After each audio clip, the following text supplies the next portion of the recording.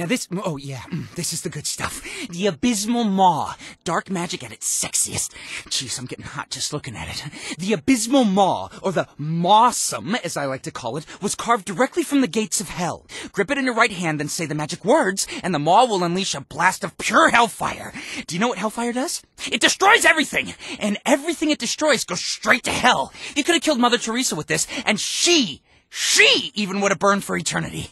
The thing is, every time you use the maw, it burns away part of your soul as well. Most people only get 3 or 4 blasts before they wake up in hell. Theoretically, a darkness host could probably use it ad nauseum, since your soul is already kinda in hell.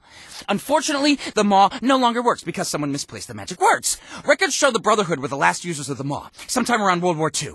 That means it's their fault that the world is far less awesome than it used to be. It almost makes me want to cry!